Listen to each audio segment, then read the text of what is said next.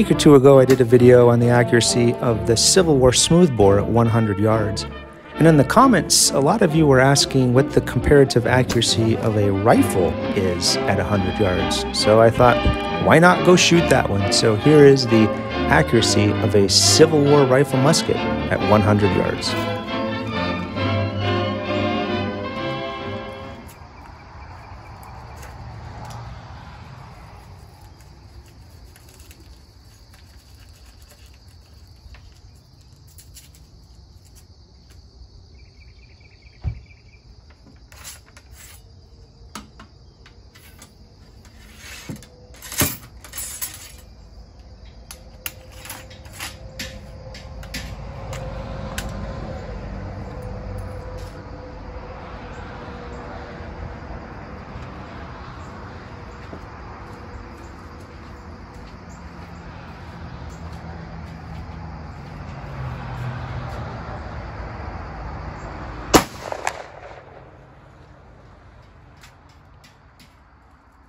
What made you bring the old Springfield? Shooting a video. You got The rifle at 100 yards. I hate these federal cartridges. Just, the things I do for my subscribers. What'd you say? The things I do for my subscribers. Did that guy respond to your video at all? Nope.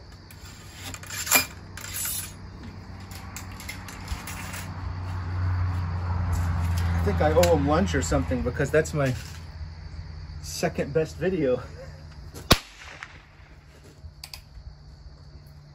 I watched it.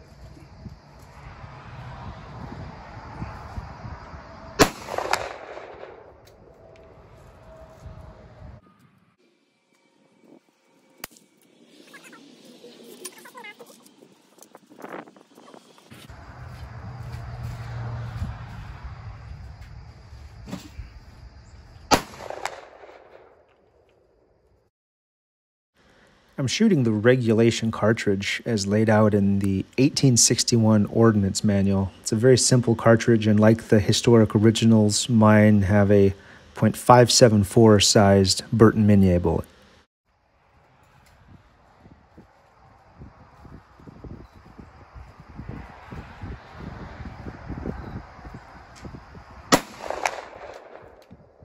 In 1862, the Ordnance Department reduced the size of the bullet to .574 so it can load easier in the 5.77 infields, but this meant it wasn't that accurate in the .58 caliber US muskets.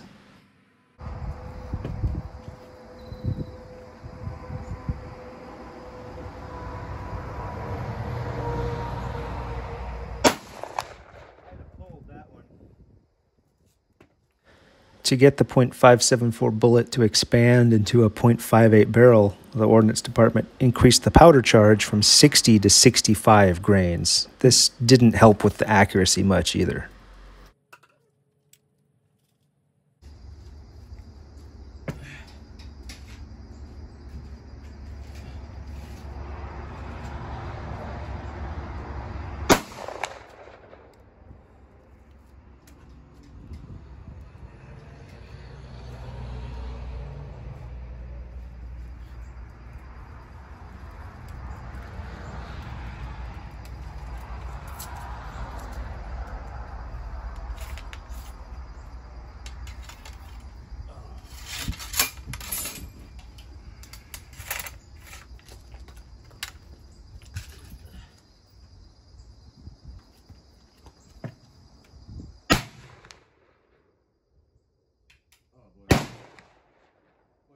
This is a smooth shooter. This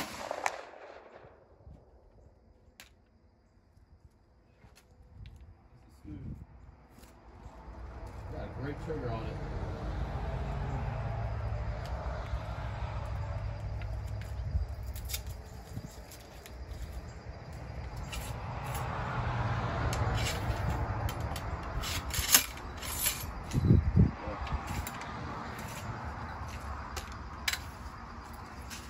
Last round. I don't even know if they're on paper, honestly.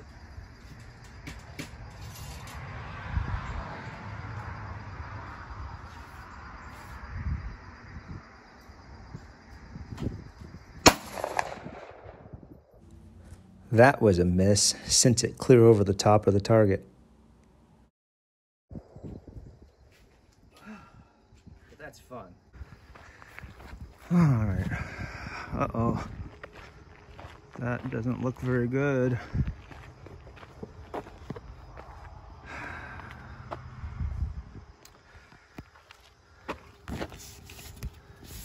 One, two, three, four, five. And these are probably the other three. So, even though it's rifled, not particularly better than a smoothbore. If you're keeping score at home, this is the target I shot a couple weeks ago with the smoothbore musket, and I put 7 out of the 8 shots on paper there, and the rifle musket only 5.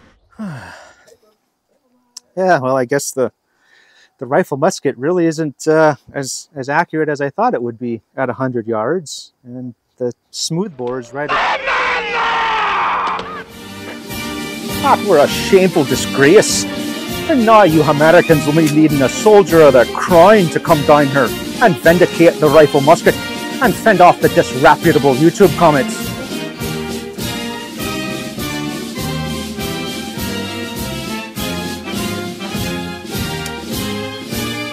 This is better. With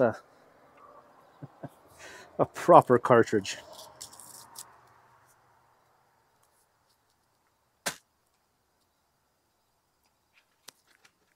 Now, before you run to the comments to say I can't use a British rifle and ammunition in a Civil War accuracy test, the infield was widely used during the Civil War, and the Confederates extensively used imported English ammunition as well as their own version of the infield cartridge. So this is a perfectly valid Civil War cartridge and rifle to use.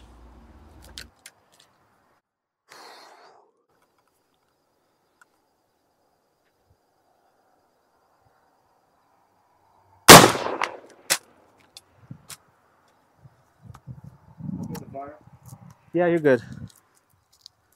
Almost reverted to bad habits.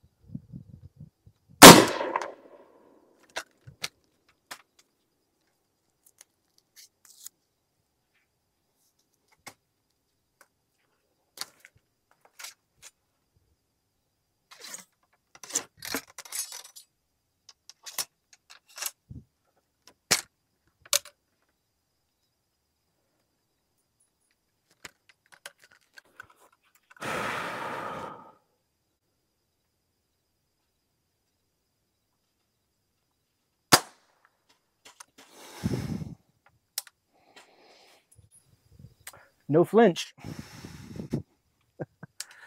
Try it again.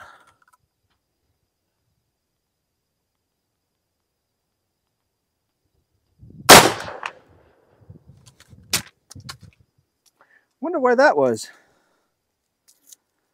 Maybe it reached the bet. Maybe.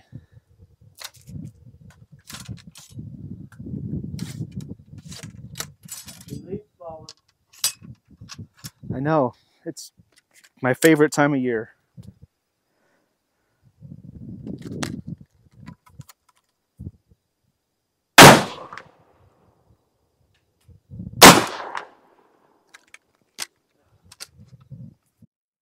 The infield cartridge used a smooth-sided bullet, popularly known as the Pritchett.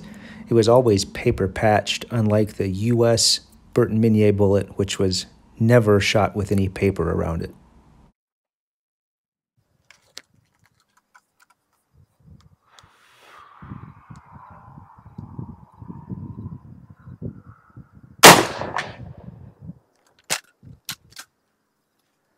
These are such a pleasure to load. It's like night and day compared to those wretched Burton Minis. It might have been your tubes, actually, yeah. About as good as a Burton Mini can be.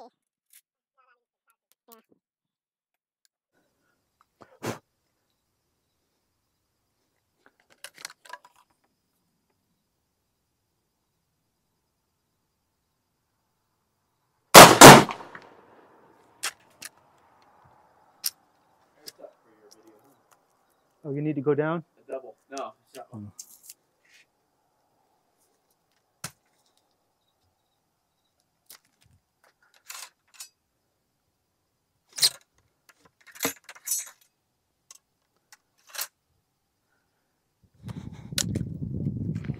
Look how clean my hands are with Enfield cartridges.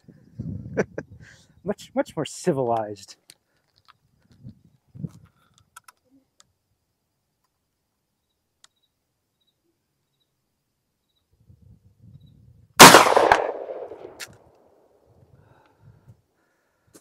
All right.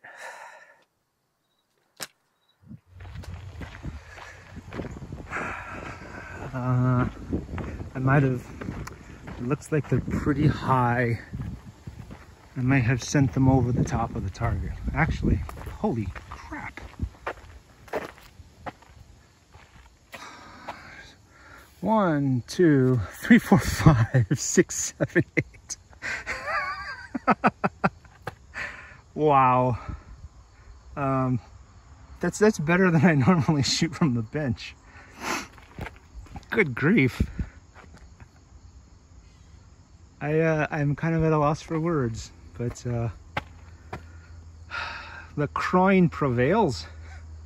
And of course that's the US Burton Mini. Now practically, so if you're on a battlefield, it really doesn't matter which rifle you're shooting. Now the Burton Mini, you know, these are obviously some of the minis. So at 100 yards, yeah, that's probably more than about what I would expect at 100 yards. But yep, the rifle is very capable at 100 yards, some more than others. Hi, I'm Brett, a YouTube pseudo expert from papercartridges.com. I just want to make a few quick observations about the accuracy of a Civil War rifle at 100 yards. So first, this is not a test of combat accuracy or effectiveness. Obviously, many factors are present in combat that you don't get on a nice sunny range. So this is only intended to be like a data point for the inherent best case scenario accuracy of the rifle, shot standing unsupported with the correct historic ammunition. I consider that very important. I don't shoot from a bench rest because that's not how soldiers shot during the Civil War, and that's really not how these rifles were ever designed or intended to be shot. Civil War soldiers, for the most part, well into 1863, 1864, they were loading and firing standing. So I just wanted to do this video to see how inherently accurate these rifles are in context using the correct ammunition.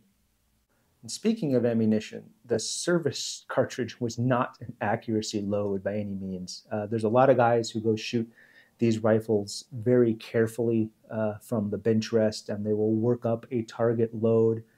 And those guys can outshoot me any day of the week in terms of group size. There's no question.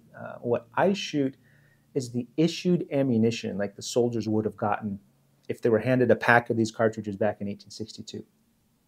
And the service ammunition is not as accurate as like the modern target bench rest loads that a lot of people shoot.